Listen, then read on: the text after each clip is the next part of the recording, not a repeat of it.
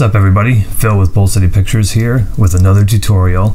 Today I want to show you my workflow for mobile video editing. When I don't want to carry a laptop, which is most of the time, I carry a tablet with me. I'm going to show you my setup here. It's the G-Pad GX 10.1. I've got a 128 gig micro SD card and I use the adapter and actually use that in the camera, and I'll show you what I've got on that SD card in 1 minute.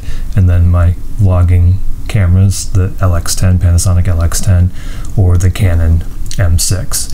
I'm going to show you the contents of that SD card, and basically I've copied music in there so that if I need to look at anything from a music perspective, I can see that music on the card, and then that will come into play as we go through, and I'll show you what that looks like. So here's the DSIM folder where you would normally see your videos, pictures, all those types of things that comes from the camera itself. And then also, like I said, I've added that music folder, and that music folder contains MP3 files for music that I want to add to the video, and we'll add some music to our video as we go through this. The app that I use is called Power Director, and this is Android. It's an LG tablet, so it runs Android, and this is the best editor that I've found for Android, and it's called Cyberlink Power Director. So this is not going to be a tutorial on Power Director itself, although we will go over some of the features. Just wanted to show you kind of what the workflow is. So I'm going to go ahead and create a new project, and you can give it a name and change the aspect ratio if you choose. So now we're looking at all of the media that I have on this tablet, and I can see that this 101_pana folder contains what I'm looking for. I know because I looked at that earlier in the file manager. So I've got some video files here that I want to put together to create a vlog on the run, on the go. So here's the first video that I want to add. You just tap that video. You can see there's a plus there. And if you click on the plus, it's going to give you a screen that asks if you want to convert this to Ultra HD or leave it as Full HD. If you leave it as Full HD, it's slower when you're doing your editing and scrubbing. So we're going to go ahead and convert this. And what that does is it takes that 4K video clip and converts it down into a 1080p clip, basically. So here's the primary interface. And you can see that you have your timeline here. I'm scrolling on my timeline.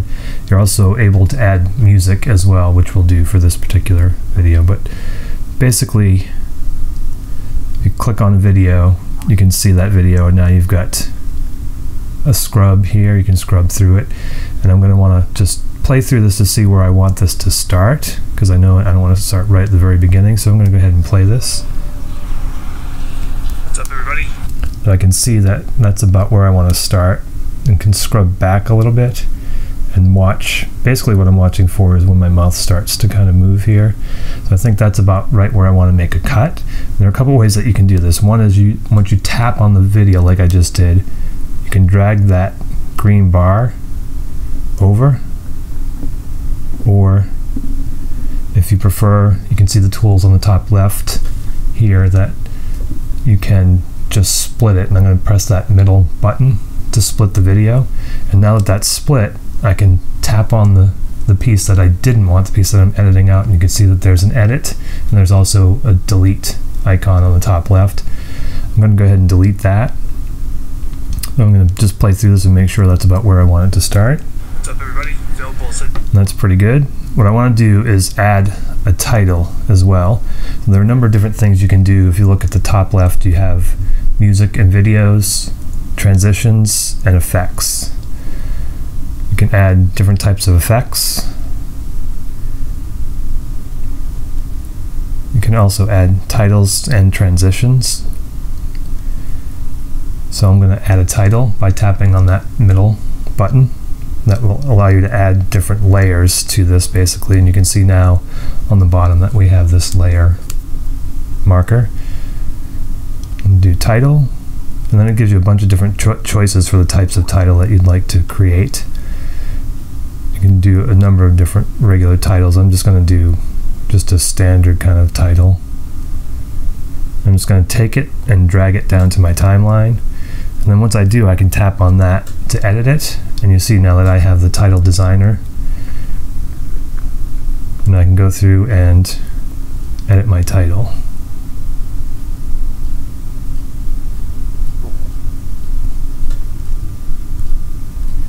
Go ahead and do that. I'm done. Tap on the check. Now you can see here that it's not exactly the way that I wanted it, so I can go back and edit it. And what I want to do is just put a carriage return or an enter in there to split that up. And now I can also drag the text, center it, pretty much do what I want with the text. And then you can change the font, you can change the color, a number of different things that you can do. If you tap on the edit, and then you can see here I can change the color, I can change the font. I'm thinking that looks pretty good. I'll go ahead and move the video clip over. I want that to start. Well, actually, I think I'm going to leave it here, so I'll have that. What's up, everybody? Phil, Bull City Pictures Wipe in, here. This beautiful. wipe out. And now I'm going to go ahead and just edit the end of this clip, look at the end and see where I want this to stop. Downtown Durham. This is right about there. Now again, I can click on it. You'll see the tools come up on the left. I can split that. And once I've done that, I can tap on the part that I trimmed, remove it. I can also do a number of different things with the video itself. You can change the volume, you can do some color grading, change the speed, reverse, crop, rotate, flip, and duplicate as well. So what I want to do at this point is just underneath, I want to add a music bed. So I can just tap on the icon on the left. And now you'll see that it's showing me right now that the video is highlighted. But I can look at photos. If there are any photos, it will show me any photos that I have on any of my media sources. Also music. And now I can look at the music that I have and just take a clip and basically drag it over. So I'm going to look here at Panther, and I'm going to add this particular song. You can see it's highlighted now. Press on plus, and now it's going to add that to my clip. And you can see that it's adding it. And I'll take it back. You can see I've got the title now, and I've got music underneath. From a music editing perspective, you can change the volume and you can duplicate the track as well. So what I'm going to do is just play through this and see how it looks and sounds. This beautiful. 1, 2, 3, 4.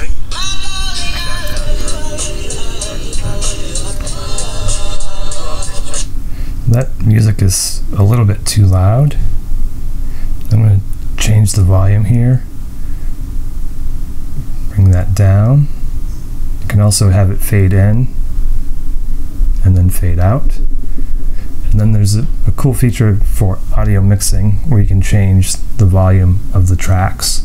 So you can see that for the audio, for the video, it's at 100%, and then the first two layers are 50%, and then the next two music layers are 100%. So I can bring this down as well for the music tracks.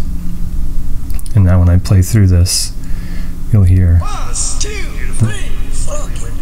music is lower.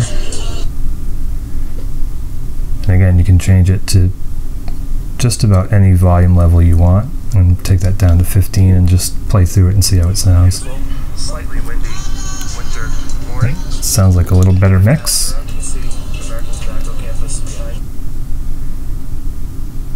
That's for this particular video. That's pretty much going to do it. This is again just for demonstration. So once this video is done, and this is only a 40-second video, so what I'm going to do is I'm going to cut the music where the video ends. Just tap on it, click on that split button in the middle, delete that. And now I can go over and actually create this video and render this video. So I'm going to go ahead and go into the produce video, and then you have a number of different choices. What I normally do is just save it to the SD card. You can share it later and save it to the HD card. I want this in Ultra HD. Click on produce, and now you'll see that it's preparing that clip, and it's going to go through and start rendering the clip. And again, this is a 45-second clip, so you'll see that it will render fairly quickly. You can see we're at 94% or so now. And once it's complete, you can actually play it. So I'll go ahead and play. It's going to ask me what I want to use to play it with. And now you'll be able to see your finished video. What's up, everybody? Phil, City Pictures here. This beautiful, slightly windy winter morning. Downtown Durham, you can see. There's a little bit of lag here because I'm recording 4K and showing the tablet at the same time, but you get the basic idea. That's the workflow for creating videos on the go. Again, the key is to take that micro SD card, insert that into your camera, record the video on that, then take that SD card, put it into the tablet, and then from there on the SD card we can select the videos that we just recorded. Also have music on there, so you can put the music in and then you'll render your video. And this renders amazingly quickly, almost as quick as my desktop, and my desktop's pretty powerful. I'm not sure exactly how they do it, but it does a really good job. Phil with Bold City Pictures, thanks for taking the time to view this tutorial. If you like what you saw, please consider subscribing. If you do subscribe, please click on that bell icon. That will alert you whenever we upload a video, and you'll get a notification. Thanks again for taking the time, and we'll see you in the next video.